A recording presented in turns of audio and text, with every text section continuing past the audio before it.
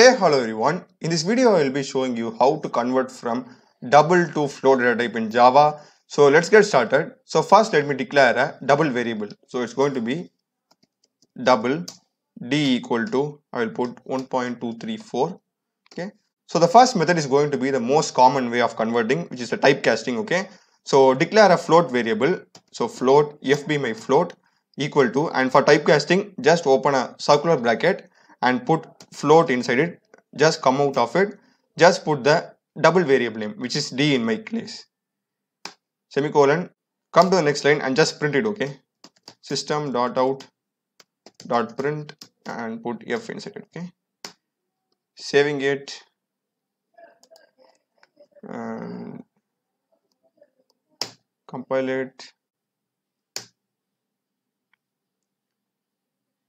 So I'll be getting 1.234, which is of the type float because I'm printing f. Okay, so this is fine for the small d double. Okay, but the same method won't work for the double with capital D. Okay, so actually both these doubles are not same.